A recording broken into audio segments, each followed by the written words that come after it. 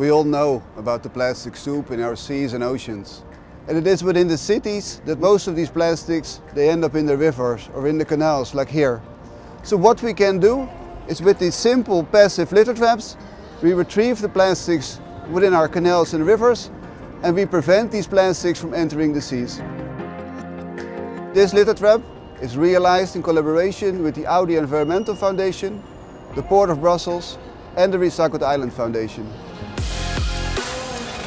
Since the installation 6 months ago, we collected 2 cubic meters of waste on the litter trap. We can ensure you that the litter and the waste we collected will properly disposed, and it never ends in the ocean again. Sustainable corporate means more than investing only in a company. It means also thinking out the box and also participating in projects outside the wall of the company.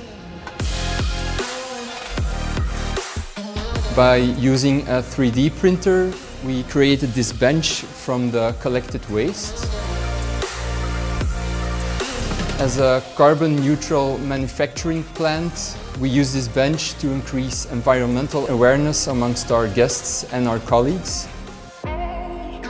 And not only in Brussels or here in Ingolstadt, we want to inspire and activate people all over the world for environmental issues. Next to climate change, plastic is one of the biggest environmental issues in the world. That's why we are going to install litter traps all over the world, also in Asia, in 2019.